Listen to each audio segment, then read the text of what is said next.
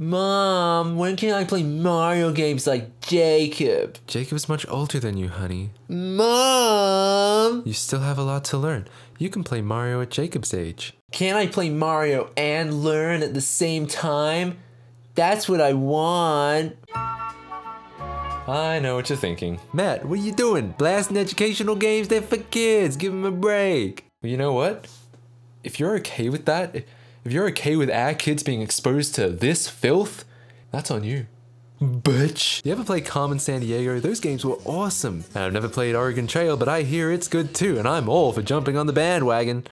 Educational Mario games are not that. They were officially licensed, but Nintendo never had any involvement in making them, and you can always tell. They really may as well have been unlicensed bootlegs. You may already be aware of some of the more infamous educational Mario games like Mario is Missing and Mario's Time Machine, quote-unquote games that are packed with information that's probably accurate, but do very little else to keep your interest, especially that of a little kid. But we're not going to talk about those today, at least. Instead, we'll be talking about ones for... No. It can't be. No. No. No. I mean, I guess I'll give him a go.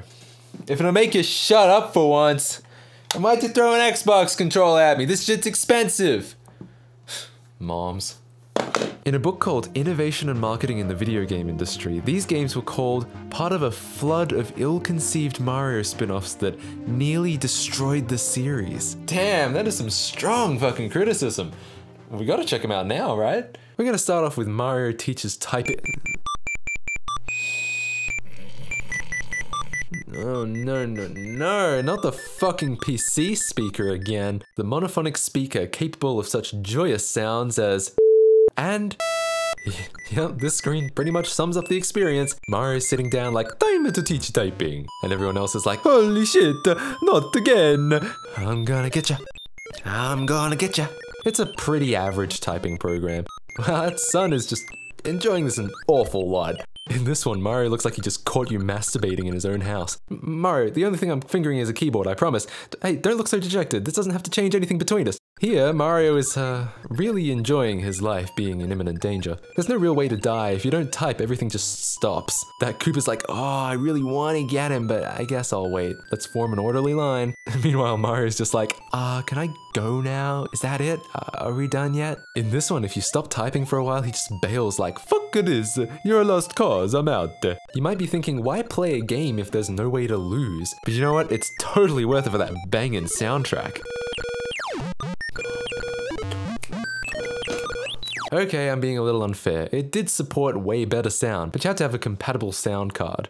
Never leave home without it. Now it plays music directly ripped from Super Mario World. Mario also talks. Welcome to Mario Teaches Typing. But wait a second, that don't sound like Mario. That ain't Charles Martinet. Nope, this was 1991 when Mario's voice ranged from On your mark, get set, go! To Do the Mario, swing your arms from side to side. It wasn't until 1995 in Mario's Game Gallery, also called Mario's Fun Dementals, that Charles Martinet's Mario that we all know and love made its first appearance. Mario's Game Gallery. A lot of people think that Super Mario 64 was the first game to feature Charles Martinet. And they're right, because Mario's Game Gallery is not a game. I mean, it's not terrible. It's just a bunch of mini-games that you can play against Mario. Now, I love Mario's voice and all, but it gets kind of grating here. I know, just a little.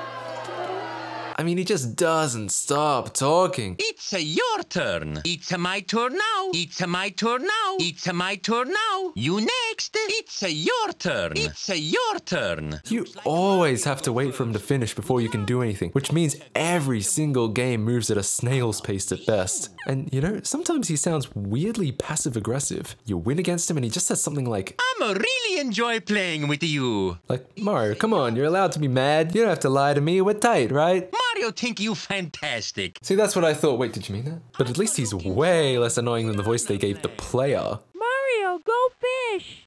Why does this sound like a 35-year-old pretending to be a 9-year-old, pretending to give a shit about playing Go Fish with Mario? You can turn off the voices, but if anything, then it goes too quickly. How's any kid gonna read this shit? Charles, I do love you and Mario's voice, but there's only so many times I can hear, Come here, fishy fishy. Here, fishy fishy. It's your turn. Great. I'm like dominoes. Well, I mean, who doesn't enjoy good pizza every now and then? Alright, so you've seen those two, but trust me, I've saved the weirdest for last. You are not ready for this. Mario teaches typing 2. What, you're underwhelmed? You've already seen Mario in typing instructor form? Just wait. Whoa, nice graphics! I'd like to get my hands on that game. Man, I didn't realize I loaded up Paper Mario. Hey, Mario, why the long face? And the noodly fucking legs, it looks like he's mid-twisting his ankle and falling. Ugh, this screen, where to even begin? Luigi's like, oh Mario, we must get away from Bowser. And then Mario's like, hang on, not before I finish my thesis on tentacle porn. Meanwhile, Bowser's over here like, I was just gonna invite you in for cake. More for me, I guess. Look now you made the chef mad. This is the last time I'm inviting you to Castle Angry Face. Then this happens. Hello, it's me, Mario. Thank you for starting me up. It's cold. It's so cold. Yuck, so this is our main companion. This weird, creepy, bony Mario head. Reminds me of Motherboard from Cyber Chase. I mean, it was probably revolutionary for the time, but Mario 64 did it way better. I'm conflicted, really.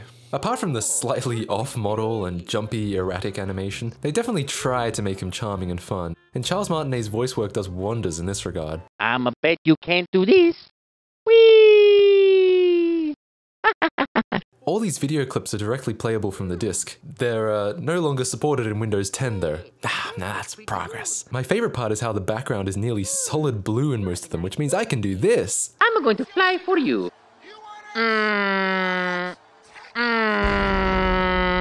The game itself is almost identical to the first Mario teaches typing, even though it came out a whole 6 years later. But this time, each stage is linked by a cutscene that calls Hotel Mario to mind. Not the best thing your work could be associated with. The magical typewriter is the key to beating Bowser. What, you've been doing it with your bare hands this whole time? What are you, some kind of idiot? Be forewarned, however, that if the magic words are not typed exactly, the magical typewriter will self-destruct into pieces.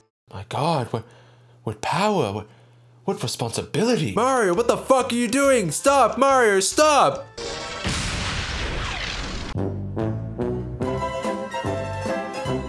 You fucking dumbass. He needs your help. Fuck that! He got himself into this mess, he can get himself out. So you make your way through the typing exercises and every now and then another cutscene will progress the plot. Imagine that, a typing game with a plot. That'd be like trying to make a TV series out of Pac-Man. Oh wait, they did that. So the Koopas don't want Mario to have the typewriter for obvious reasons, so he just fucking...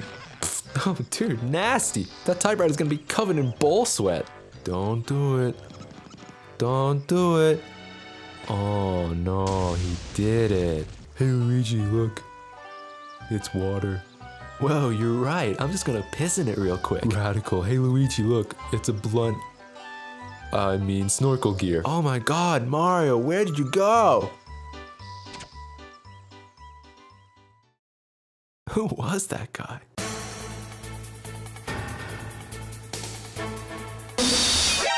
Alright, so I've got 3 pieces of the typewriter. That's a good start. We'll find the next 3 in no time. That's all of them. I mean, if you just stayed in an enclosed room, you'd be fine. Just put it back together every time you make a mistake. Yeah, like that. Alright, so does this mean we finally get a showdown with Bowser? The boss battle of our dreams. We made it all this way, and now it's time to, watch it all happen in a cutscene. Great, that's cool. I didn't even want to take down Bowser. I just wanted more typing exercise. Yeah, please. That's what I want. Just really just gets me going. Yeah, I'm fine. Guess what time it is? It's time for you to type. Mario puts the fun in fucking bullshit.